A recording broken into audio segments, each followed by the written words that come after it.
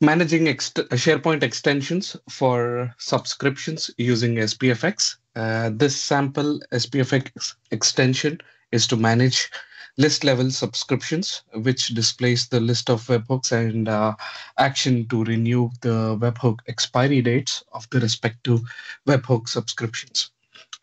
So before I jump into the demo, I would like to introduce myself briefly.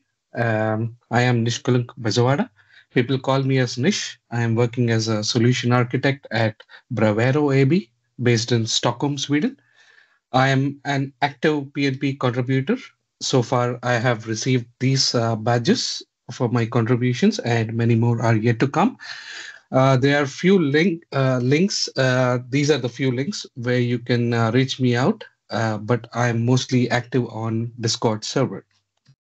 So today's agenda is I'll be focusing on SharePoint webhooks, the use case I have followed, the extension, and a brief demo. So SharePoint webhooks. Webhooks enable us to build applications that subscribe to receive notification on specific events that occur in SharePoint. These events are a document is added, deleted, item checked out, checked in, etc. Webhooks are easier to develop and consume than of remote event receivers. As remote event receivers uses the idea to have a SOAP endpoint, usually implemented using WCF, wherein webhooks uses regular HTTP services like web APIs. List webhooks covers vast range of list events corresponding to the list item changes. List events include item deleted, updated, deleted, checked out, checked in, unchecked out, file moved, version deleted, etc. So many events are there. Well, SharePoint webhooks provide a simple notification pipeline so your application can be aware of these changes. So the use case that I have used is from the Microsoft documentation itself. I have not completely implemented this, but I have implemented in a similar way as shown here in the diagram. I have created a SharePoint webhook as an Azure function, which uses the HTTP trigger. The function URL is then added as a webhook subscription to the intended lists or libraries. This function will be triggered whenever there is a change in the lists or libraries. Once it is triggered, the function will receive the notification from SharePoint and process the notification. This notification is then added to storage queue for further processing using queue trigger function. You may either add this notification to queues or directly process this notification in the same function itself, but it is recommended to add it to the queue so you maintain the records of the notification itself. So the most important part here is get changes API, which is used during processing the notification. This API is to determine what actually has changed to that particular changed item. So this is a basic scenario, as we all know, and hence can be implemented in many ways. I myself have used this in my previous projects where we had to manage all these subscription at hub level, which I had already presented in my last demo, but I thought to also implement it using an extension here today. When I said the word managing here, it is because the webhook subscriptions are set to expire after 180 days by default. And we have many ways to renew the webhook subscription. The most effective way is to use PowerShell.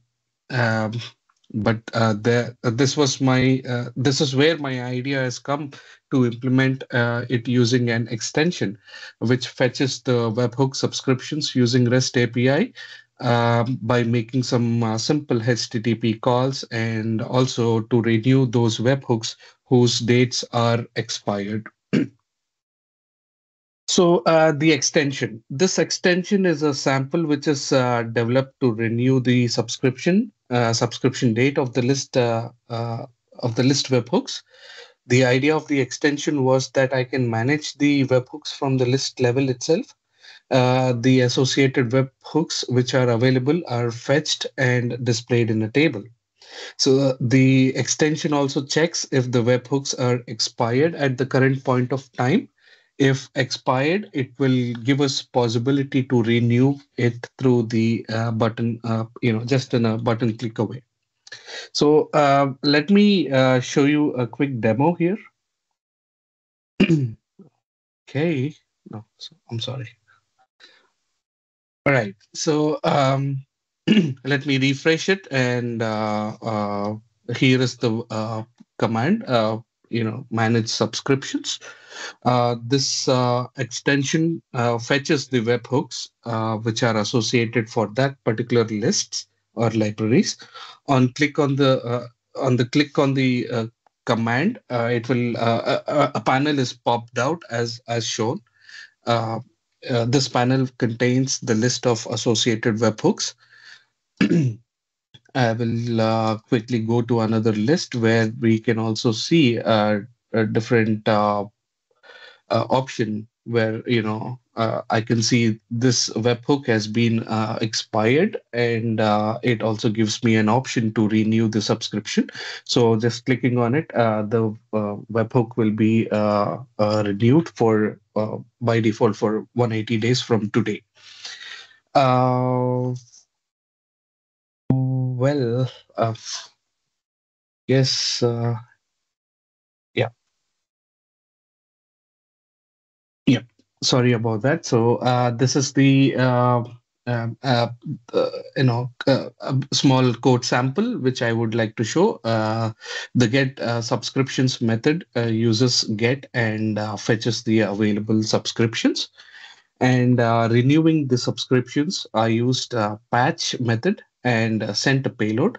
The payload contains expiration date, time, and the notification URL as shown here.